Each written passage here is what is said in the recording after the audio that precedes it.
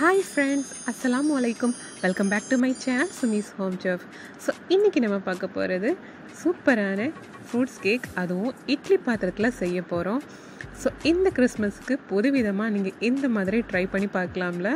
ரொம்ப டேஸ்டியாகவும் சாஃப்டாகவும் இருக்கும். இதுக்கு பண்ணுறதுக்கு ஒரு பாத்திரத்தில் ஒரு முட்டையை முதல்ல உடைச்சி எடுத்துக்கலாம். இப்போ அது கூட 2 டேபிள் ஸ்பூன் அளவுக்கு நெய் சேர்த்துக்கிறோம்.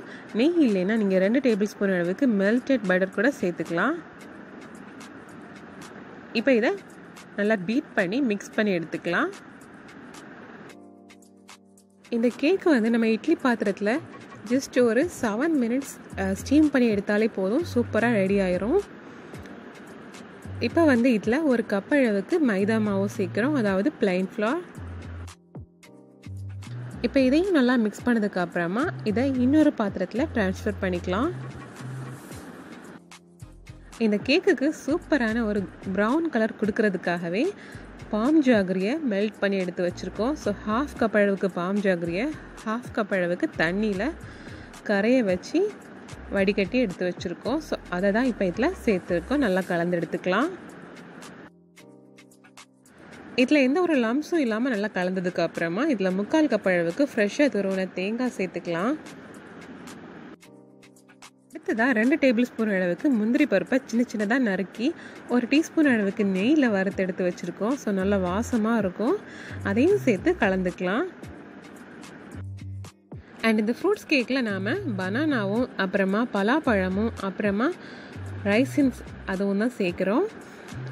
ஸோ ரொம்ப டிஃப்ரெண்ட்டாகவும் டேஸ்டியாகவும் இருக்கும். ஸோ 2 சின்ன சைஸ் வாழைப்பழத்தை சின்னதாக நறுக்கி அதை இதில் சேர்க்குறோம். அடுத்ததாக ஒரு 3/4 கப் அளவுக்கு ஜாக் ஃப்ரூட்டு, அதையும் சின்னதாக நறுக்கி வச்சுருக்கோம். ஸோ அதையும் இதில் சேர்த்துக்கலாம். அண்ட் ஜாக் ஃப்ரூட்லேயே பல டைப்ஸ் உண்டு. ஸோ நாங்கள் இங்கே யூஸ் பண்ணியிருக்கிறது நல்லா ஃப்ளேவராக இருக்கக்கூடிய நல்லா பழுத்த இனிப்பான ஜாக் ஃப்ரூட் தான் எடுத்திருக்கோம். இப்போ இதையும் நல்லா கலந்து எடுத்துக்கலாம். இந்த கேக்கில் நீங்கள் ஜாக் ஃப்ரூட் சேர்க்காமல் பழமும் தேங்காயும் சேர்த்து கூட செஞ்சுக்கலாம். இப்போ இதில் 2 ஏலக்காவை லைட்டாக க்ரஷ் பண்ணி சேர்த்துக்கிறேன். நீங்கள் பவுடர் யூஸ் பண்ணுறதா இருந்தால் ஒரு 1/4 டீஸ்பூன் அளவுக்கு யூஸ் பண்ணால் போதும். அடுத்தது அதில் 2 டேபிள் ஸ்பூன் அளவுக்கு ரைசன்ஸ் எடுத்துருக்கேன். ஸோ அதையும் சேர்த்துக்கலாம்.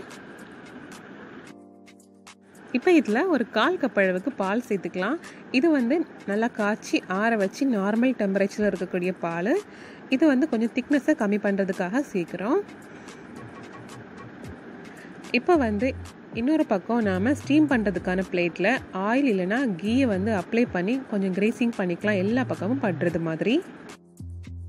இப்போ இதை சூடாக இருக்கக்கூடிய இட்லி பாத்திரத்துக்கு மேலே வச்சுக்கலாம். அண்ட் இந்த பிளேட்டும் கொஞ்சம் சூடாகட்டும். அந்த டைமில் நாம் ரெடி பண்ணி வச்சுருக்கக்கூடிய பேட்டரில் ஒரு 1/4 டீஸ்பூன் அளவுக்கு பேக்கிங் சோடா சேர்த்துக்கலாம். ஸோ இப்போ ஒரு 1/4 டீஸ்பூன் அளவுக்கு பேக்கிங் சோடா சேர்த்தாச்சு. இதை இப்போ நல்லா மிக்ஸ் பண்ணி எடுத்துக்கலாம்.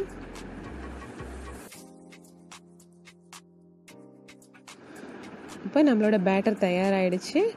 அடுத்ததாக இதை நம்ம சூடாக இருக்கக்கூடிய தட்டில் போர் பண்ணிக்கலாம். இந்த கேக் பார்த்திங்கன்னா ரொம்ப சாஃப்டாகவும் அதே டைமில் அந்த ஃப்ரூட்ஸ்லாம் சியூ பண்ணுறதுக்கு டேஸ்டியாகவும் இருக்கும். ஸோ மறக்காமல் ட்ரை பண்ணி பாருங்கள். இந்த கிறிஸ்மஸ்க்கு கொஞ்சம் வித்தியாசமாக இந்த மாதிரி ஸ்டீம் பண்ணி கேக் செஞ்சு பாருங்கள். கண்டிப்பாக உங்கள் வீட்டில் எல்லாருமே ரொம்ப விரும்பி சாப்பிடுவாங்க.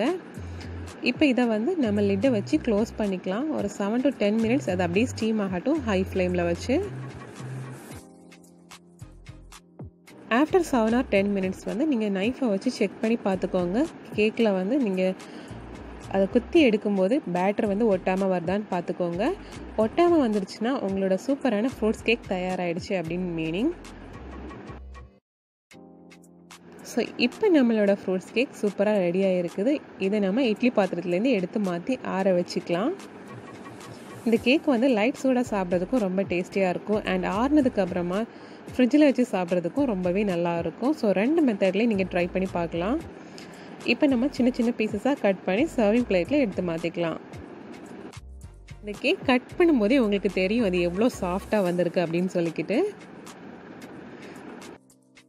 அண்ட் இந்த கேக்கை இட்லி பாத்திரத்துலேருந்து எடுக்கும்போது அவ்வளோ வாசமாக இருந்துச்சு. ஏன்னா நம்ம இதில் சேர்த்துருக்கக்கூடிய அந்த பலாப்பழம், வாழைப்பழம், அப்புறமா ஏலக்காய் மட்டும் இல்லாமல் அந்த கருப்பொடியோட வாசனை ரொம்பவே அருமையாக இருந்துச்சு. அண்ட் இது சாப்பிட்றதுக்கும் செம்ம டேஸ்ட்டு. இதில் சேர்த்துருக்க அந்த பலாப்பழம் சியூ பண்ணுறதுக்கு ரொம்பவே அருமையாக இருந்துச்சு. ஸோ ஃப்ரெண்ட்ஸ், இந்த கிறிஸ்மஸ்க்கு இந்த புதுவிதமான ஸ்டீம்டு ஃப்ரூட்ஸ் கேக்கை நீங்களும் மறக்காமல் ட்ரை பண்ணி பாருங்கள். அண்ட் இந்த ரெசிபி உங்களுக்கு கண்டிப்பாக பிடிச்சிருந்துச்சுன்னா மறக்காமல் லைக் பண்ணுங்கள், ஷேர் பண்ணுங்கள். இன்னும் நிறைய இன்ட்ரெஸ்டிங்கான புதுவிதமான ரெசிபிஸ் பார்க்குறதுக்கு என்னோட சுமிஸ் ஹோம் செஃப் சேனலை மறக்காமல் சப்ஸ்கிரைப் பண்ணுங்கள். தேங்க்யூ ஸோ மச் ஃபார் வாட்சிங்.